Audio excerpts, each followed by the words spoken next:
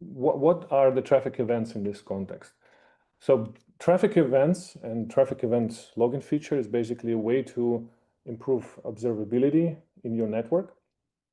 What you can do with it, you can pretty much observe what's happening in the network, who connects where. So the traffic events are pretty much connection events.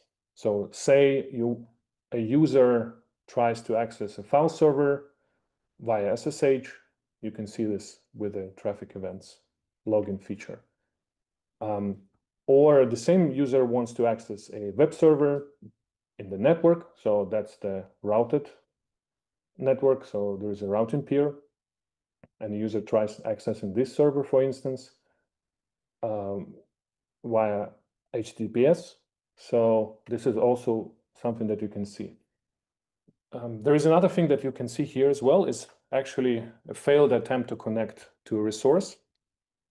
And for instance, if user tries accessing the resource and not allowed resource, this is also possible to observe with traffic events logging.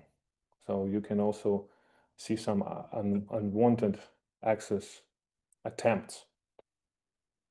Now, I think let's just jump in straight into demo, and I'll show you how it works.